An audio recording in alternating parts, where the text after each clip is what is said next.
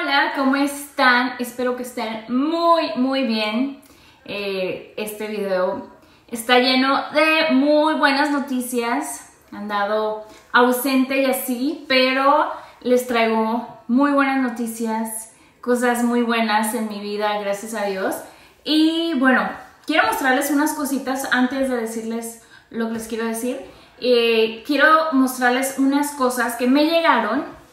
Bueno, lo primero, vean esta bolsita de Teddy Blake, que está muy bonito. El estilo está padrísimo. Este estilo lo tienen en muchos colores, el azul, amarillo, negro, nude, blanco, pero a mí me encantó esta rosita que está divina. Esta bolsita está hecho de piel y está hecho en Italia. Tienen muy buenos precios y te voy a dejar el link en la cajita de información. Quiero que vean, se habla así, vean como las bolsas de antes. Y vean, está súper bonita. Acá dice que está hecho en Italia. Muy buena calidad. Y la verdad que últimamente como que me están encantando demasiado los colores, como muy pastel o rositas, todos esos tonos. Entonces, como estoy usando mucho rosita, dije, esta es perfecta. El diseño está súper bonito. Y la verdad que pasen a mi Instagram porque por allá van a ver cómo uso esta bolsita en muchas maneras. Esta bolsita va a ser como que mi bolsa del verano. Está muy padre. Y está hecha de muy buena calidad, muy buenos precios. Y también está, como les dije, está hecha en Italia. Es una marca de lujo a precios increíbles. Así que se los voy a dejar en la cajita de descripción para que vayan a ver allá y vayan por la suya, que tiene muchísimas. Y bueno, también, vean, quiero que vean esto por acá, que es el regalo del Día de las Madres de mi mamá. Vean esto. Esto está increíble. Son 36 rosas blancas. A mí me encantan las rosas blancas y dije, para mi mamá le quiero regalar rosas blancas. Es de la marca Rose Forever, Nueva York. Y la verdad que están increíbles. Estas rosas te duran muchísimo. Están hechas con un material especial para que te duren muchos años. Entonces es una buena inversión regalar rosas, porque la mayoría de las veces, bueno, de este tipo, a todas las mujeres nos encantan las rosas, ¿no? Pero no nos duran, que a veces una semana, 2, 3 máximo. Y estas van a estar contigo muchísimo tiempo. Tienen muy buenos precios. Tienen las cajas también en redondas. Tienen pues paquetes como más chicos, creo que hasta de 4 rosas. Y hay unos paquetes increíbles de muchísimas rosas, como más grandes. Entonces, si tú quieres sorprenderte a ti, a tu mamá, a tu amiga, a quien tú quieras con un regalo así, uff, está padrísimo. Entonces, también te voy a dejar los links en la cajita de información para que vayas por allá.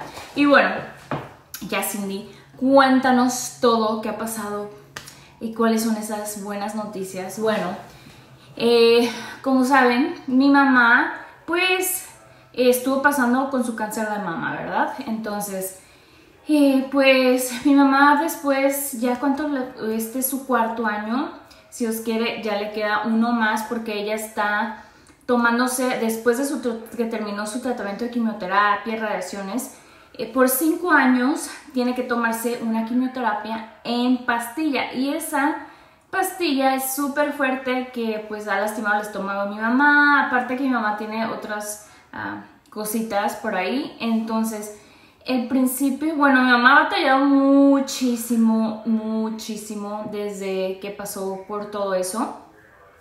Entonces, ella estaba teniendo muchos problemas con su estómago. Y la verdad que pues sí, han sido años muy difíciles para mi mamá. Ella es una guerrera y la amo.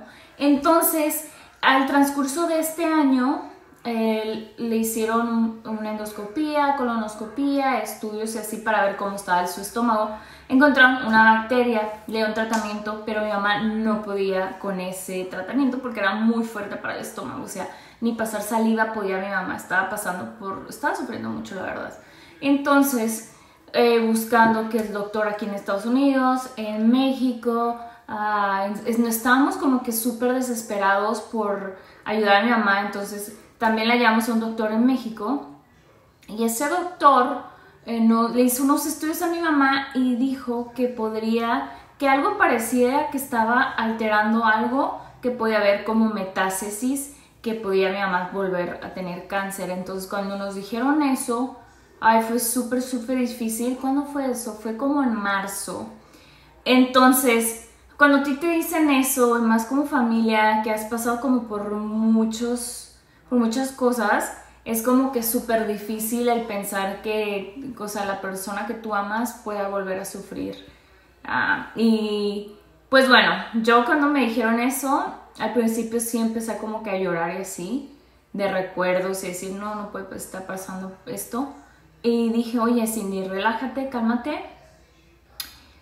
Todavía nadie ha confirmado nada, solamente es como o sea, no está nada. Dije, o sea, hay que vivir el momento, no hay que preocuparnos. Entonces hicimos citas para que mi mamá la metieran en el tubo, la escanearan y para ver si mi mamá tenía cáncer, así. Fuimos con su oncóloga, le hicieron varios estudios, mi hermano la llevó a varios estudios, mi cuñada y yo fuimos el día que la metieron en el tubo para ver eso. Y a los días veo mi celular y tenía una llamada perdida del doctor de mi mamá. Llamé y ya habían cerrado. Yo así de que me dejaron un mensaje de voz de que sí, me llama, tengo los resultados. Entonces, al día siguiente marqué y ya me tenían los resultados. Y yo era así de que por favor, rezando y pidiendo. Entonces me dijeron, sí, de que tenemos buenas noticias, ya están los resultados de tu mamá, gracias a Dios no hay nada de cáncer, tu mamá está muy bien. No saben cuando nos dijeron eso, lo primero que dije, gracias Dios, porque sí son momentos difíciles, tanto para mi mamá. Mi mamá es una persona súper fuerte, súper positiva, yo a ella la miraba bien, entonces el ella estar bien, uno está bien, y, o sea, claro que me imagino que ella por dentro, ¿verdad? Igual para no preocuparnos, me imagino que pero ella es una mujer con muchísima fe, entonces ella, cuando le dijimos a mi mamá también se puso contenta, pero yo le miraba en sus ojos que ella ya sabía que ella estaba sana, que no había nada de cáncer en su cuerpo, entonces, fue como, hasta me dan ganas de llorar de nuevo, ese momento que dije, gracias Dios. Y pues no la hemos pasado así en tratamientos médicos y así en esas cosas, por eso a veces estoy muy ausente por acá porque he estado, aparte con ya mis problemas, estaba muy cansada, aparte que mi mamá estuvo aquí conmigo y yo cada vez que ella viene yo la disfruto y la gozo mucho porque no siempre estamos juntas, entonces es por eso que yo a veces digo, pues, o sea, quiero pasar tiempo de calidad con mi mamá. Y yo sé que todos ustedes me entienden de que a veces si me desaparezco es por una razón, o sea, fuerte, no nada más porque Cindy tiene sueño y así. Son cosas que están pasando. Y cuando estaba pasando todo esto, yo no quería como que solamente estar, no sé, como que no me sentía preparada para estar compartiendo esto que estamos viviendo y no, o sea, no sentía como el compartirlo. A veces uno se guarda cosas porque piensa que es lo mejor en ese momento y así lo sentía y dije, cuando sea su momento lo voy a decir. Es la primera vez que lo digo, ni siquiera lo he dicho por Instagram. O sea, muchas de mis seguidoras por Instagram sí me escribían así de Cindy, ¿por qué no estás aquí? ¿Qué está pasando? Y así. Y entre muchas cosas, pues yo andaba pues con mi mente al 1000 por hora, ¿no? Y de un lado para otro y así. Pero pues sí, gracias a Dios todo está bien, buenas noticias. Gracias a Dios de tanto a veces tanta preocupación y tanto que uno piensa tantas cosas y dice, ay, gracias Dios, y por fin noticias buenas, por fin momentos que, o sea, aunque mi mamá todavía está, ahí anda mi mamá, todavía le falta lo de la bacteria en su estómago, pero bueno, vamos paso a paso, ¿no? Mi mamá tiene otras citas médicas y pues paso a paso, lo más importante, ahorita nos dieron esa noticia y pues yo he estado disfrutando mucho a mi mamá, a mi papá, a mis familiares y así, entonces pues eso es lo que les quería contar. Mi mamá ahorita no está conmigo, yo ya la fui a llevar a Ensenada. Para los que me siguen en Instagram, es lo que yo andaba haciendo. Y luego mi mamá va a volver a regresar a sus otras citas médicas. Entonces, sé que, o sea, a veces el despedirme de mi mamá o de mis papás me cuesta. Porque, o sea, yo quisiera tenerlos aquí, o sea, si pudiera tenerlos aquí en mi casa o mis vecinos, yo sería súper feliz, pero...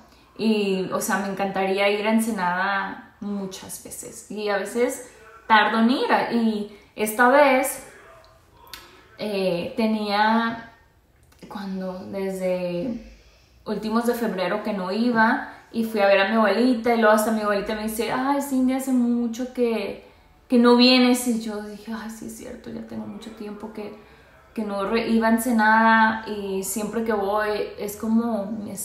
no el lugar donde crecí, el lugar que yo digo, o sea, me encanta estar acá, que yo también ya tengo mi familia, pero también nunca voy a olvidar, o sea, mi bello Ensenada y el lugar donde crecí, y siempre será como, o sea, mi lugar, que no lo cambio por nada. Pero sí, espero estar más activa, solamente que a veces...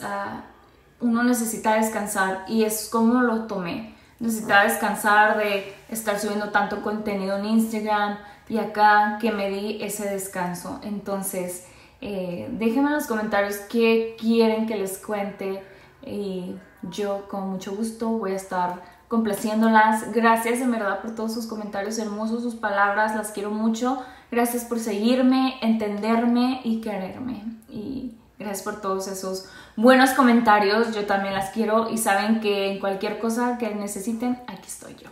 Bueno, nos vemos y cuídense mucho. Adiós.